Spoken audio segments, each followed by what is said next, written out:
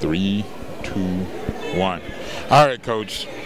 Just give your opening statements and just overall on this game tonight. I told the girls when I first went in the locker room, I said we did everything wrong to lose this game. Everything wrong. But, you know, obviously I got to remember that we had 4 freshmen on the floor at one time. We have 7 new players, 8 new players. We have 2 returners. So I'm living with the growing pains, but, you know, they prevailed. They came out with the win. We missed some free throws, but they made the one that counted. We had some big stops at the end of the game. We had a lot of turnovers, though. And I think, you know, we're just going to learn from this, and we got to keep the ball rolling. One of the things that I saw was droughts, scoring droughts.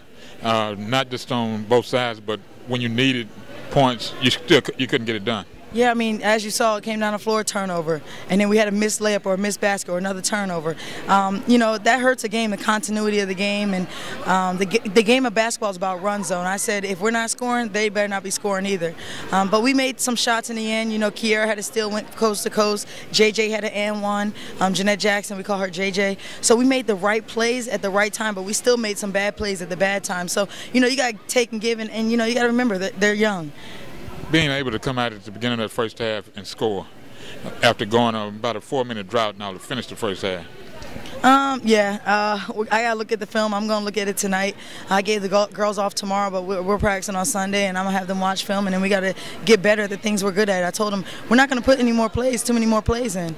You gotta perfect the plays that we have, and we gotta take care of the ball. We gotta defend better. I'm big on defense. Last year we were 4th in the nation in defensive percentage, and we were 6th in the nation in giving up points. So you know, I take defense very seriously. I told them I'll take somebody that can score on offense out the game if you can't play defense. What was the biggest adjustment that Rice did this coming into this game that was noticeable? Well, I knew that they only had 3 post players, so I knew we were going to try and take it in, but Chelsea got in foul trouble. Our best back-to-the-back post player got in foul trouble. So I think I knew that they were going to try and run the ball. They're really good in open transition. That's what they want to do initially, is run the ball. And they did that initially. And I told our girls, stop crashing so much, get back with your player. And Custer was killing us, running down the floor, extra possessions. And the other thing that hurt us was offensive rebounds. They had 28 offensive rebounds at half, and we only had, 28 rebounds at half, we only had 14.